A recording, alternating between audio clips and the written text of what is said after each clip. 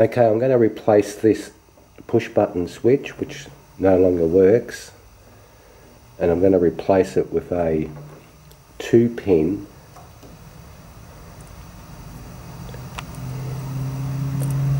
toggle switch, just on off, but it's only got 2 pins.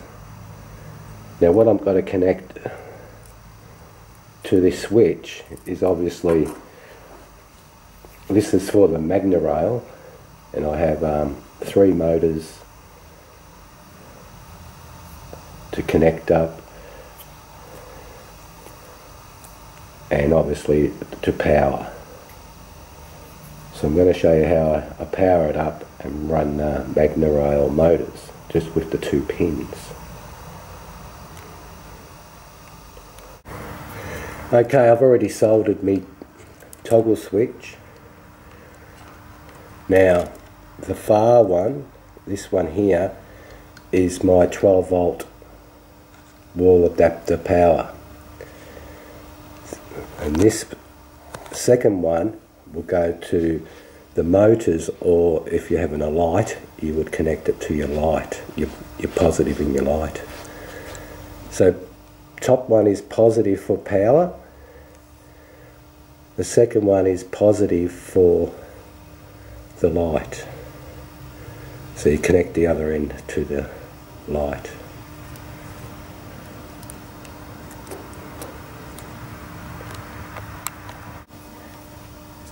And also, a lot of people would think, because you've only got the 2 pins, you'd have a positive and a negative. But you never do positive and negative straight to the pins. So in reality, it should always be positive and positive. I'll show you a drawing on how I explain it all. Okay, now under the layout, as you can see, it's a bit of a mess, but all these are my negative wires for the motors, and this one is the positive for the motors. And as you can see, also with my PWM controller, the last 2 inputs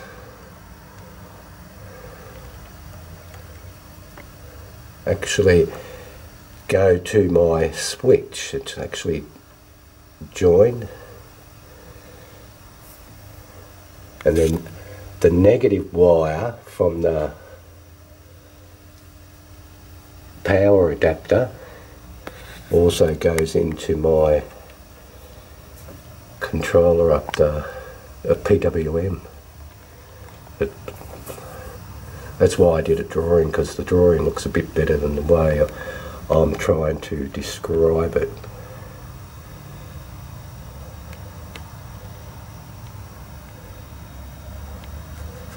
Because the left and the right wires on the PWM does my slow speed to fast speed. So without that, it would just run full speed all the time. But anyway, I hope the drawing helps, and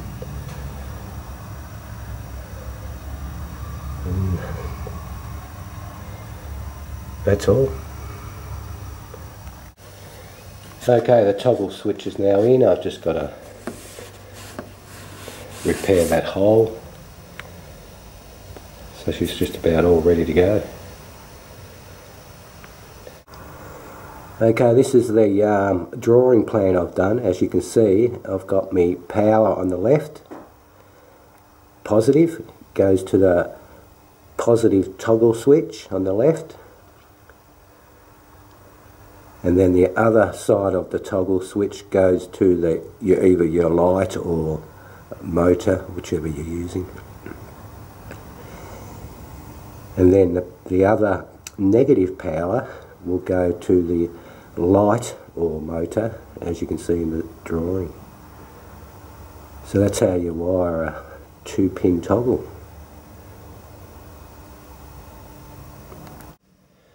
Okay, let's see if it works. So I'll put the toggle to on.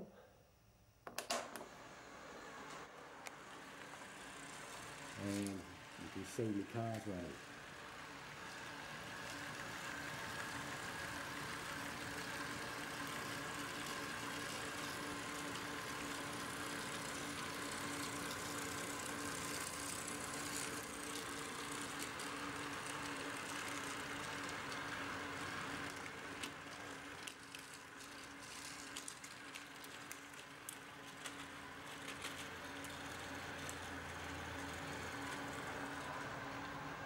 And then to switch it off,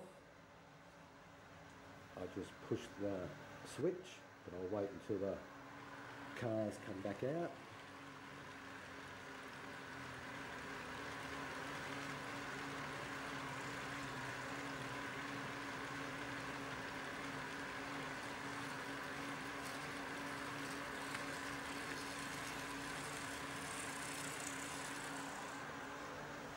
I will turn it off, and everything is now off.